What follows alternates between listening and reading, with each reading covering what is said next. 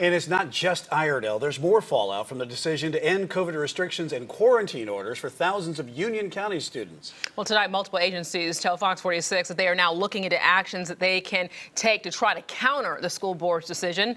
Fox 46's Ryan Kruger is live tonight with the story. Ryan, this decision from Union County affects thousands of students. Yeah, so far there are more than 5,000 students in Union County schools that are under quarantine, or were at least under quarantine until this morning. The reason why that number is so high is because Union County doesn't have a mask mandate. According to state guidance, school systems that don't have a mask mandate are going to have higher numbers of students in quarantine. So this morning, the school board decided they're going to stop following that guidance. Thank you to the school board for standing up and being courageous. It's been a day of passionate debate and anger. You do not have the right to dictate my health or my children's health.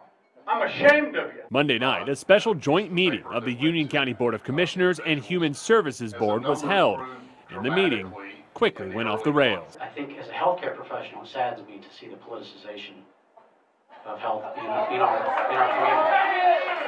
The meeting was called after the school board voted overwhelmingly Monday morning to end quarantine requirements for students who aren't sick and don't have symptoms. Until now, the school district was following the North Carolina Department of Health and Human Services Public Health Toolkit, which says that if masks are optional in classrooms and someone tests positive for COVID, then anyone near them must be sent home. Some members of the Board of Commissioners accuse the superintendent of putting too many kids in quarantine. When you put 7,000 children out of school almost to prove a point, you've made your point.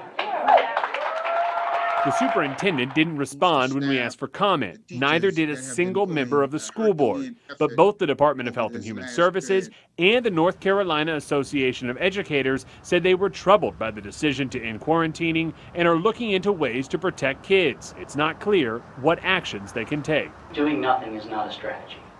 There has to be some sort of common ground between the school system and the public health system, because clearly we're seeing the number of positive cases go up, and nobody wants to see that. Union County is one of only 3 districts in the state that does not require masks in classrooms, but so far it is the only one that has stopped following the state's guidance. Guys, back over to you. Ryan, thank you.